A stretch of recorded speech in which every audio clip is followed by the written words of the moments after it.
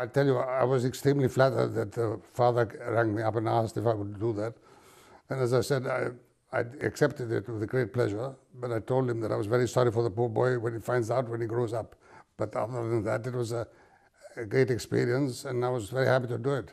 You have to be just available to help the parents if they need it, if they ask for it. And the same applies for the child when he grows up. And if it comes to you and says, what do you think about this or what do you think about that, you just say, speak your mind. I think that as far as you can go. You can't really interfere. If you try to interfere, you cease being a proper godparent. You should just be there, make sure that the child is okay and is following the traditions of his family. I think these things should be done according to the wishes of the family. If the family wanted a bigger affair, they would make it. If they wanted a small affair, they get that. I think it's perfectly all right. It's a very happy occasion, and just hope that the child will be a very happy child and grow up to be a happy human being.